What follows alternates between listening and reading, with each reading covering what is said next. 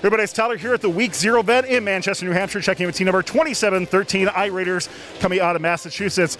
From this team, by the way, I have Tina, Bridget, Sammy, and Kyle. And we're going to be talking about, I love this robot. It's a double wide intake, double wide shooter, going into the low hab, which I think is really cool, or low hub, which is really cool. We just saw them play in a match recently. They were scoring really well. So, of course, we'll go through this entire robot up into the climber. All this and more coming up here on Behind the Bumpers. Your destination for first content, updates, and gaming. Welcome to the fun.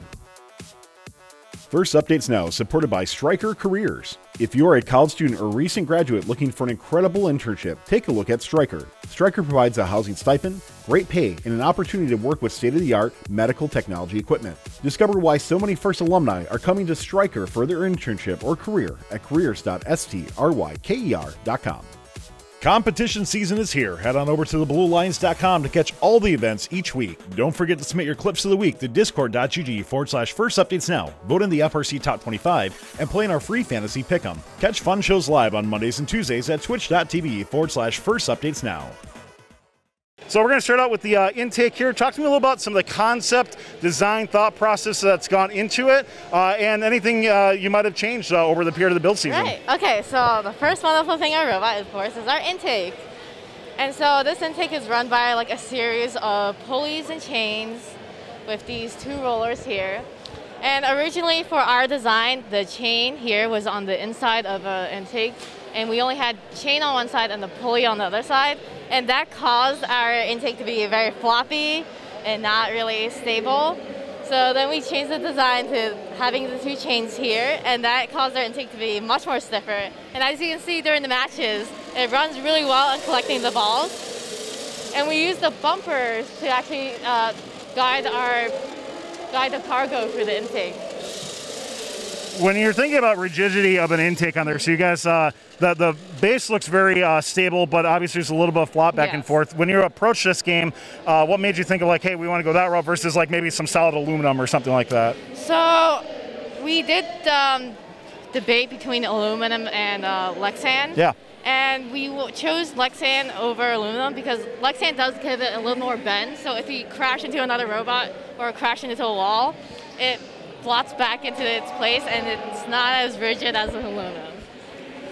So as we kind of continue this robot, we're going to go into what's called a Snek here into this. So talk to me a little about the S-curve that's going into the robot, some of the design and thought process on that. Yeah, so, well, it's an S-curve. You kind of bring it up through the robot. We've got mini Neos running on these, one per each roller on the inside. You can see on one side brings it up from the intake to the upper Snek, which actually brings it way up towards the flywheel, which would eventually end up driving.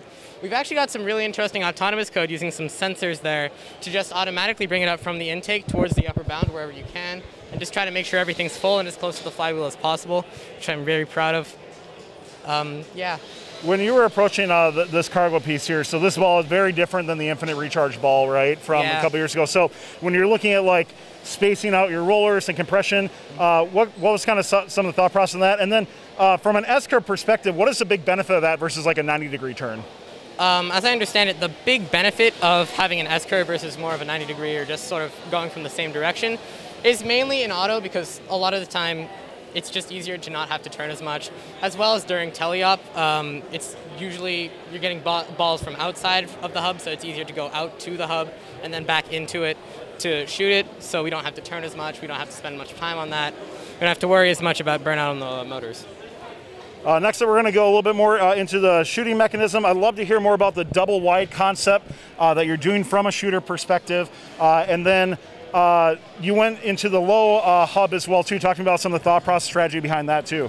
Yeah, so with the way that we have our output working here is we have two Neos, and we really wanted to make priority that there would be enough space that we could get two balls out at once, therefore maximize the amount of points that we got. So we use these Mecanum wheels, so then we would be able to help push them out. One of the big parts of this from a software design is that we wanted to focus on keeping it for the driver, because so we have two drivers. So we have two drivers. The second one works on figuring out what speed that we want to get this out from the distance. And the way that the speed works on this kind of allows us to go a little further back or be right there, so it gives us some flexibility. Yeah, I was going to ask about that. When I was watching your robot in the match, it did look like you weren't necessarily right up against it. I think it's going to be a unique feature we don't see amongst many teams going for low, so I love to see the versatility in that. When you were approaching the game, you know, early on, if you go on like Cheat Delphi or something like that, you saw a lot of talk about like approaching the low only, but we haven't seen a lot of teams do it, right? So for your team on there, when you were looking at like the priority of between climbing and intaking and doing cycles, what's the thought process behind it? Was it mostly like, hey, we just want to get as many cycles as possible for the RP?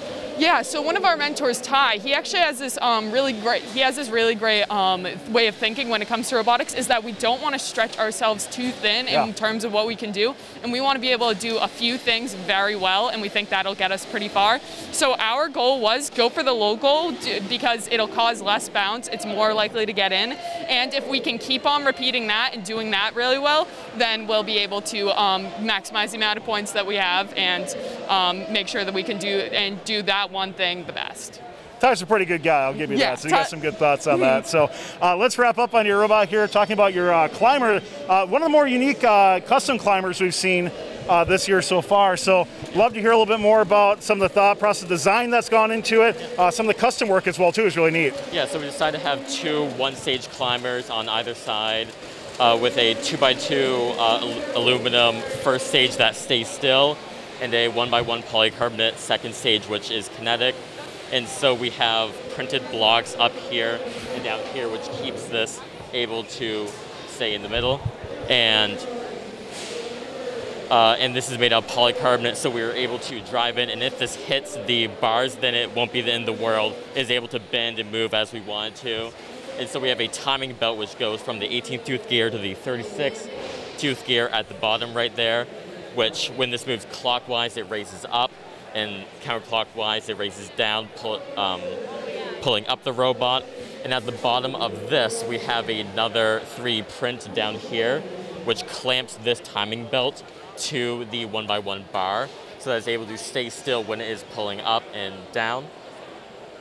And then we attach this subsystem to the Snek on the side up here and down here, and the motor is mounted down there too, so it is not actually on the chassis, is on the Snek part of the robot. We've seen a lot of teams who are going for like the mid rung, go with more of a climber in the box or something like that. Why was it important to your team to make a custom setup that was specific for your team? Well, we felt it was good to have like knowledge for like future generations of kids who know how to do this and do like the custom parts of it. Like at the top here, we made the double hook part, so in the perfect scenario, we could drive onto the bar on this because the center of gravity is right about here, so that would be like the most even climb, so we would have to move up the least to get off the ground. But then we also decided to have it on this side too, so worst comes to worst, we could drive on that side and it would work. But we felt like it was good for, because a lot of our group does not, is new on the team. They're like sophomores, they're freshmen, so it was good that they know how to build these and we don't have to depend on like pre-built stuff or out-of-the-box climbers to climb in the future. Well, iRaiders looking really good here. By the way, this is one of the Open Alliance teams, so if you haven't seen a lot of these teams featured here on Fun, make sure you check out iRaiders and the build blogs to learn more about them. Thanks a lot for taking time to tell us about your robot, and of course, good luck here during the competition season. Thanks a lot, guys.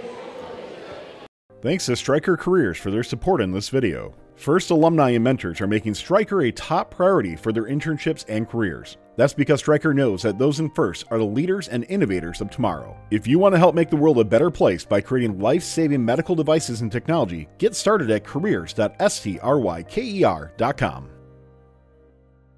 Don't forget to like, subscribe, and ring the bell to stay up to date on our new videos. Keep the conversation going and provide your input to our content. Watch our live shows at twitch.tv/firstupdatesnow. Join our Discord at discord.gg/firstupdatesnow, and check out Fun FTC on Facebook, Instagram, and Twitter, and First Updates Now on Facebook, Instagram, TikTok, and Twitter.